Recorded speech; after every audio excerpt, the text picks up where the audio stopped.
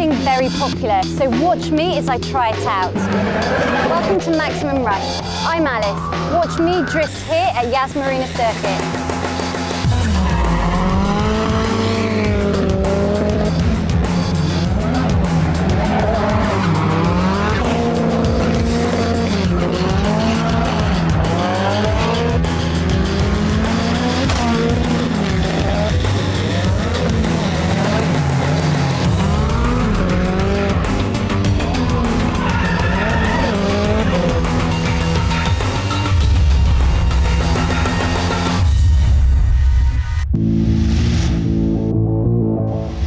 I'm in the garage where most of the cars are kept. I'm stood next to the SST supercar, which I'm going to be a passenger, so very excited about that.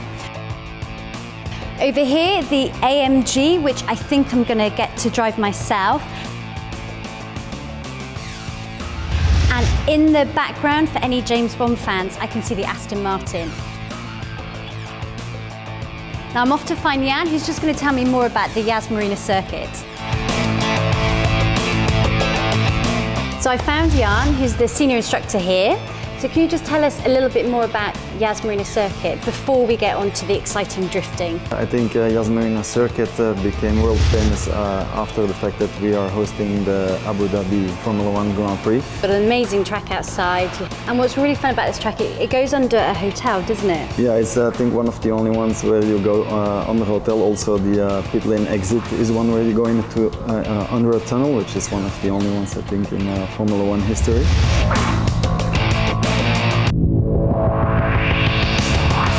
So apart from the Formula 1, what other driver experiences do you offer here? Oh, well, we got a large scale of products on offer. I think we got now more than 70 cars in the school, which race from the cars you can stand around here, the SST Radicals, it goes to the Aston Martin GT4s as you mentioned. We've got the Yas 3000, which are basically Formula cars, single-seaters.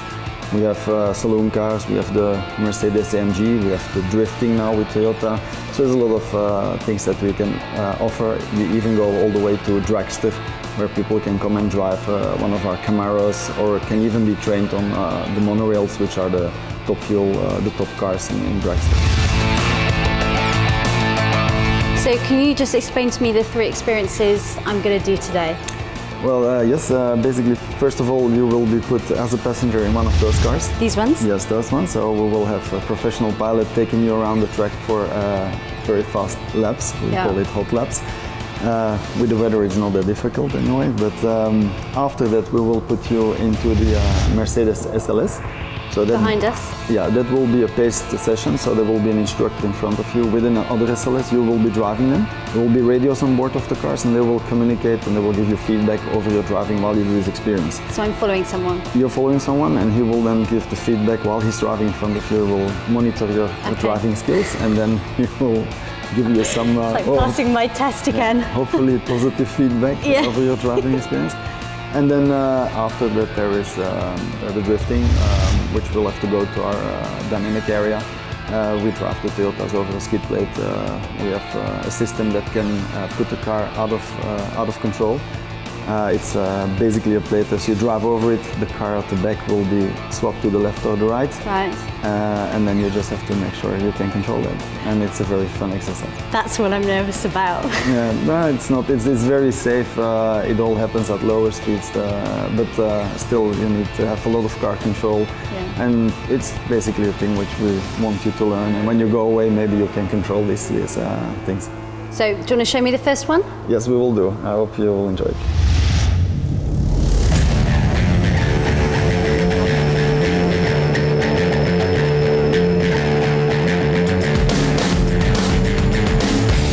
I'm all suited and booted to do the passenger experience in the SST Super Sport, which is here.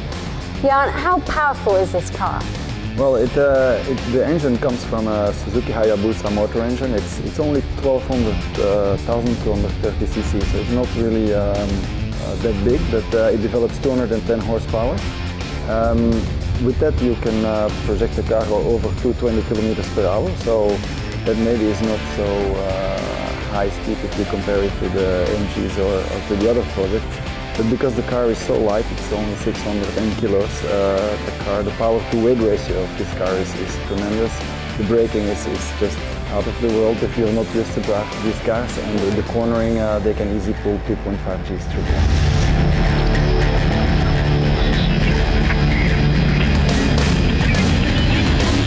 So how am I going to feel sat next to you, considering I haven't done this before? Yeah, most of the people who come out are totally, they don't know what to say, how to react to it. But before we go, we always make sure that the client knows that he can give us a signal, that if he starts to feel bad or feel sick, that at least he let us know that we back off and we go a little bit slower. Now, do you have an age limit as the passenger? Yeah, as a passenger you have to be a minimum of 14 years old, and you have to be tall enough so we can actually strap you in a safe way. Okay, so I need to get a helmet on? Helmet, balaclava, gloves, and we'll strap you in. Cool, let's go.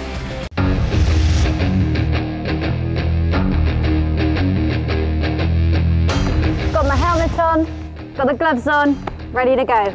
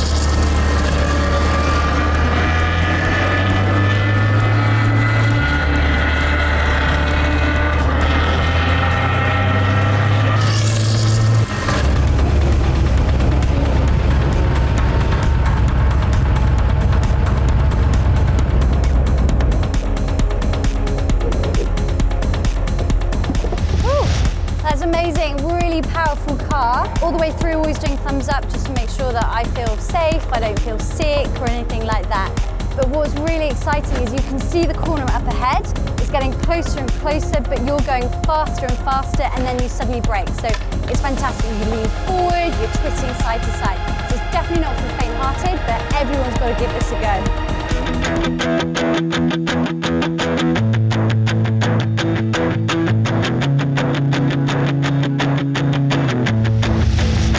So I've just done the SST passenger experience, and now I'm about to drive myself in the AMG. But before that, Abbas is going to take me through the safety briefing, just so we understand about corners, turns, brakes and things like that. But we'll take it easy in the first few laps for you to get used to it.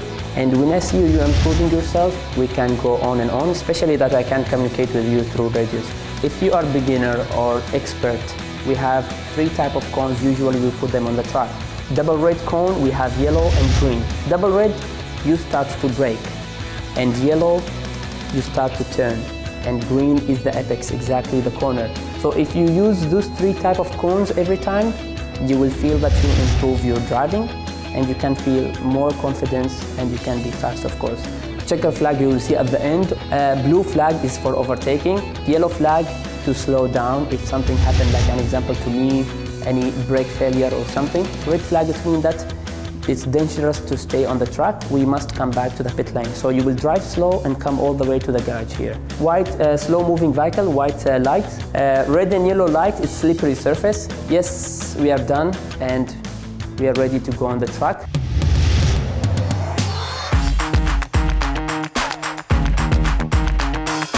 So Abbas is just setting up the car for me. This is the car I'm going to drive around. We've done the briefing.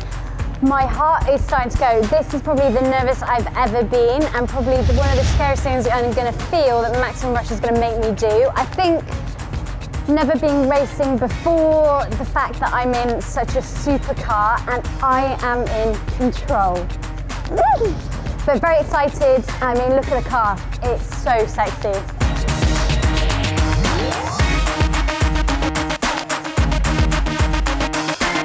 So we're getting in now, we've done setup, got the helmet on, been briefed, and I'm going to follow Abbas's lead.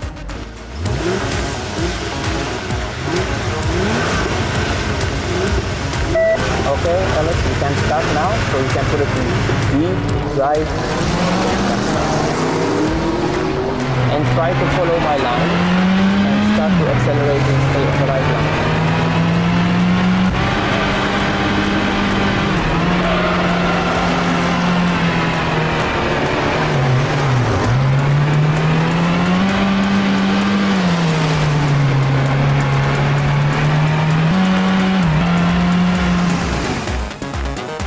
How was it? That was amazing. You enjoyed? Thank you so much. Yeah, really Perfect. good. You feel how the difference of the car and everything is different type of course. Yeah. And that's the way, like this car is quite fast and the straight. 210 easily with this one, but that one is struggling. So, which you can go more, but the track condition is not very clean today. Okay. That's why, but you did very good job. You follow the instructions. So that was amazing. I was really scared before, but you don't feel like you're going that fast. And in fact, I wish I could go faster. Abbas was telling me that the conditions aren't that great, so you just have to be a little bit careful on the corners. It's a little bit dusty. But he was amazing. He told you step-by-step guide. What he told you he'd say in the brief, he did on the track. So it's really not as scary as it feels. It's great fun. It's a beautiful car and you feel amazing. Going our ways after the break, Max and Russ will show you how I'm going to get on with the drifting. Can't wait.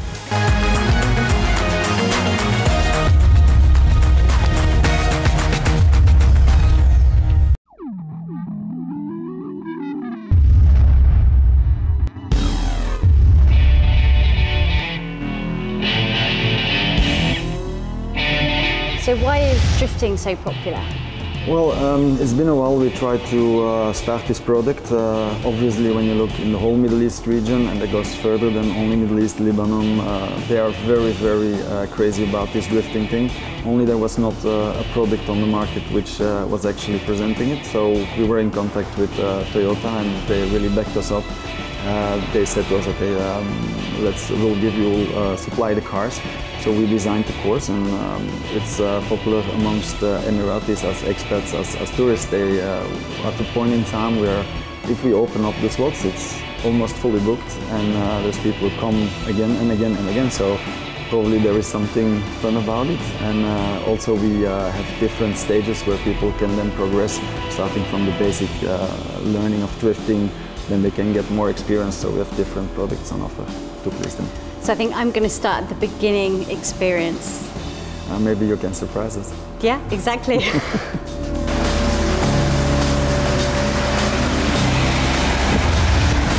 So as promised, we're going to show you the drifting, and Jan, you're going to teach me the rope. So how do we start?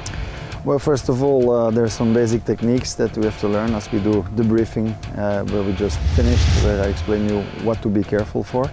As soon as we get into the cars, first have a good sitting position, that you're not obstructed in any way using the pedals, using the steering wheel.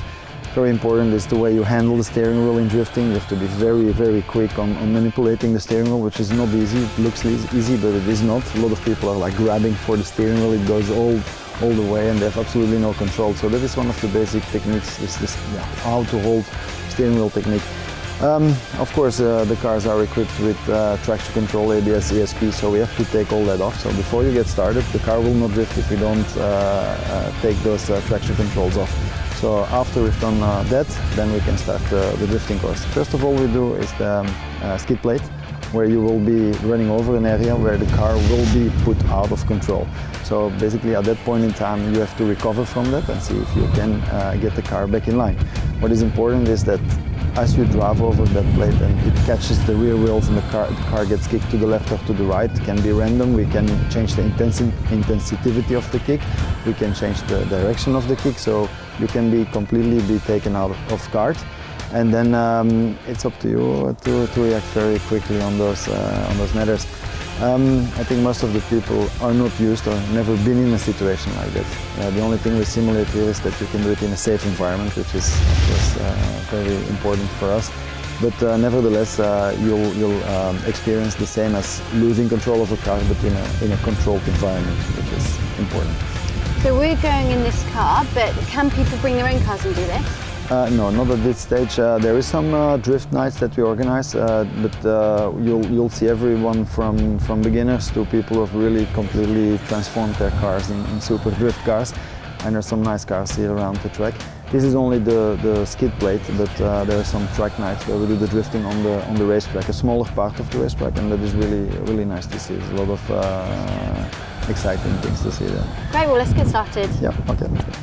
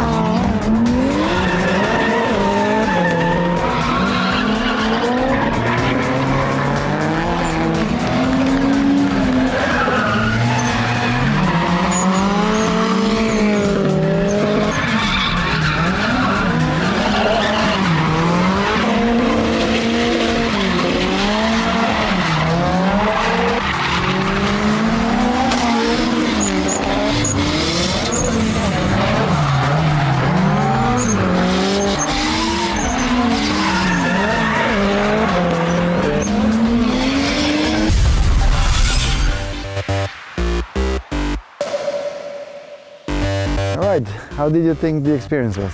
You liked it? Well, it's a lot harder than it looks, especially coming from the track. I haven't driven a manual for a long time, so suddenly being told to jump in the car and then drive, like I'm thinking of loads of other things to do. We have some automatics lined up for people who are not comfortable with the manual, so even we have 3 automatics, so it shouldn't be a problem for all people to drive it. Because this is, once I understood not just turning, but you had to really turn, I picked it up quickly, but again, it's trial and error. Like, just because someone says go fast, it doesn't mean you can automatically. Well, most of the people who have never experienced this kind of behavior of the car, can you imagine what happened once they have this on the highway at like 90 or 100 or 140 kilometers per hour? Now we do this exercise at like 60 or 40, and then people still get into trouble. But it's only by doing it that you get a certain routine in it, and once you come into your comfort zone, you will always cope with this kind of drifting the car or losing control of the car.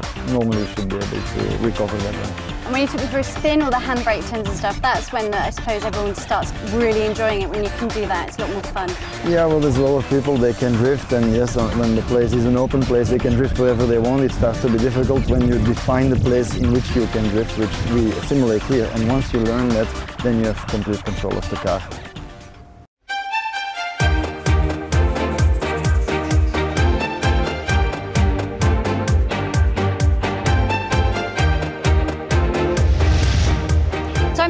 Racetrack, which is behind me. As you can see, it's very busy. People have come for the Train Yas, where they can run, cycle and walk. People of all ages can attend, so there's families with children, and it's a great way to get fit. You don't have to be a racer or into racing to enjoy this.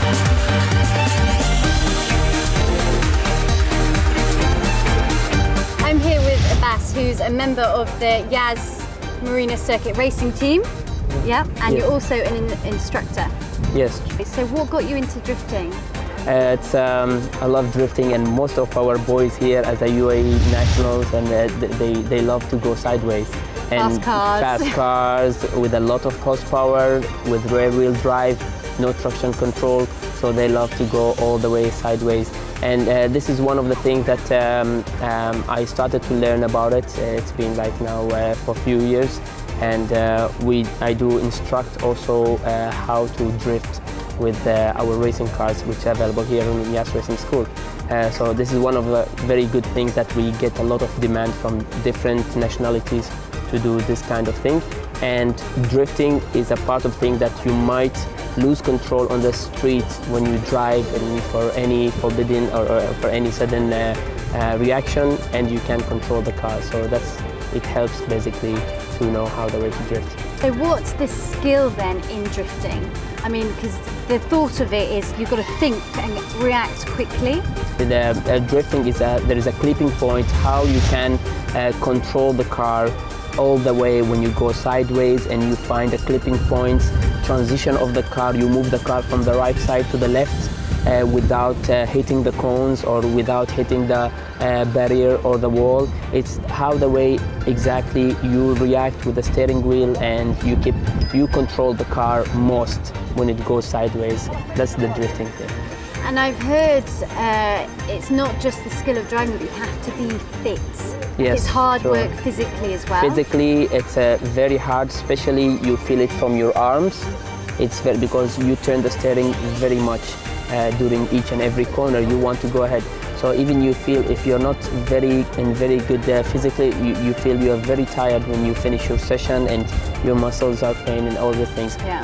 So can you just summarize, why do you love drifting so much? Drifting is thrilling, and it's bring exposure of each. Basically, it became as a part of sport.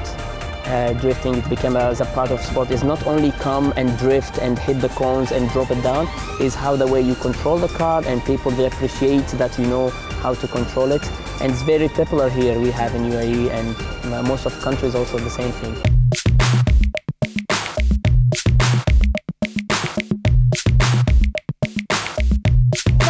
Three driving experiences. The first one was the SST, where I was a passenger.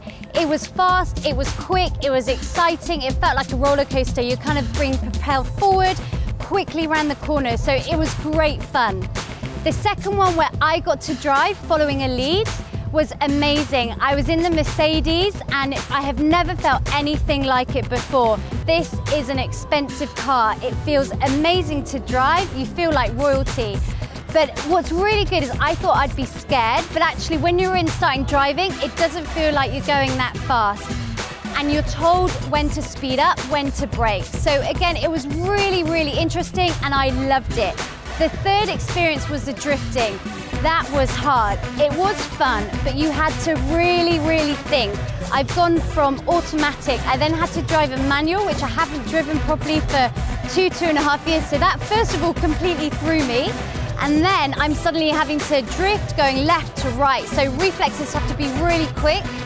But with practice, you can definitely pick it up, where you can really start to drift and have a lot of fun.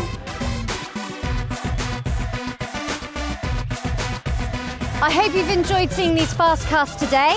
I'm Alice, and this is Maximum Rush.